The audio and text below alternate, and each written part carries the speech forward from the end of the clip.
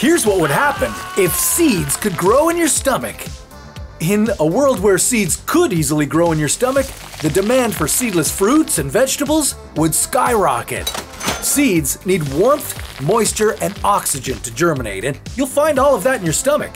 Hydrochloric acid would have no trouble dissolving a seed's protective coating, and that would allow the seed to absorb water and start to grow. The seed would then move on to your duodenum, where its first sprouts could grow.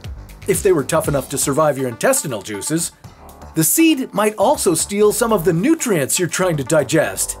And if it were able to get enough nutrients, the plant might even start to grow flowers and produce fruit.